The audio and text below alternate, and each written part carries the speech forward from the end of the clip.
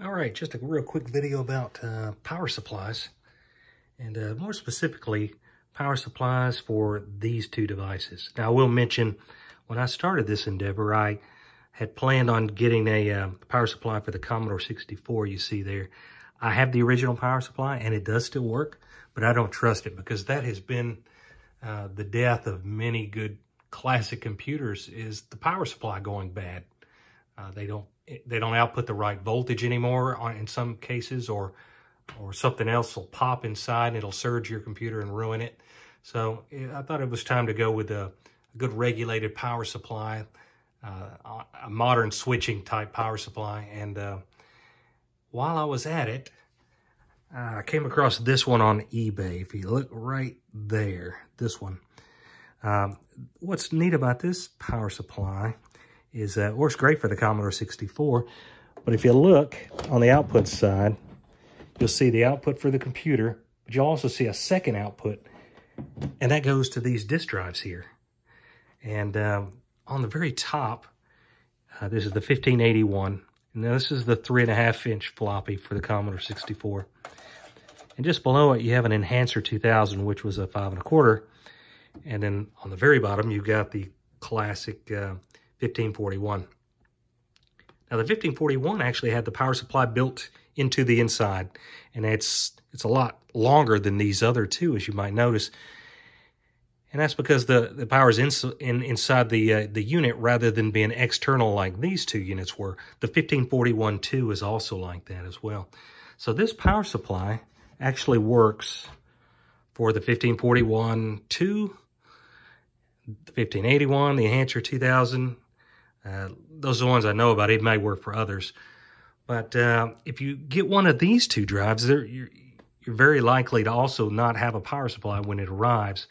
It's just common that because these things are external power supplies, they get lost and they aren't kept with the unit for whatever reason. So this is a great solution. You can look on eBay and find these. A guy in Poland made this particular one.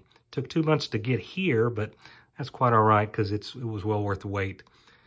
Now, the other thing you might want to consider getting is one of these. These little adapters will allow you to adapt to a Commodore 128 or a Commodore Plus 4. And it's great for having one power supply do quite a few different computers, so you don't have to have a bunch just laying around. So I wanted to mention that, and let me adjust the camera a bit so we can see the front of this drive. Okay, we got a good front-on shot here of the 1581 on the top and the Enhancer right under it. I just want to show that the same power supply works on both. If you look up the specs, they both have the same voltage and amp draw. So they are totally interchangeable should you have one and not the other. So let's do that. Let's power down this one. Power that down. And we'll take the power supply out. You'll notice it's a 4-pin. If you can see it, let's see. Yeah, it's a 4-pin power supply, just like the original would be. And let's go ahead and put that in the other drive here.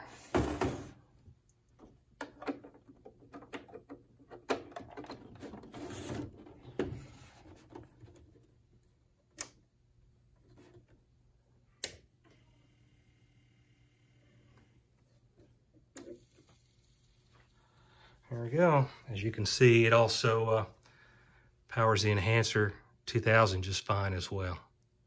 So just wanted to make a quick video about that in case anybody had one of those drives laying around and they're like, where do I get a power supply for that particular unit? You can get a brand new one.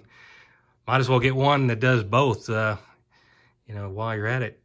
So, yeah, just my thought of the day there. Okay, here's the eBay page that you can get this from. It's the exact same one that I've got. There are other sellers that make similar items, but this just happens to be the one that I purchased. All right, cheers.